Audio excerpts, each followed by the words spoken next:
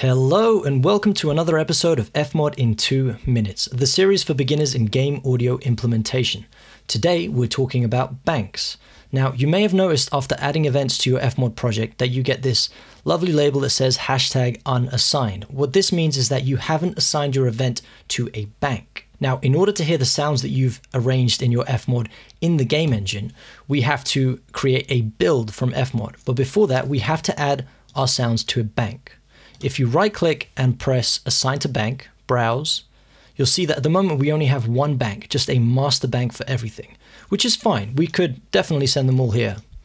However, it's sometimes better practice to create more than one bank by going to the banks window, creating new bank, and perhaps creating one for music, maybe creating one just for sound effects. You could also go one further, depending on the game and the size of the project. Perhaps it's more efficient to have one per level. Now, the reason we do this is because it saves a lot on processing power and CPU power.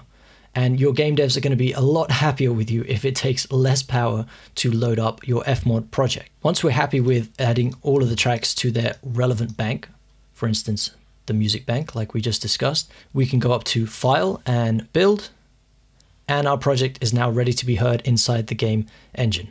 I hope you enjoyed this video, and if you found it useful, please subscribe for more really quick beginner tips in Fmod.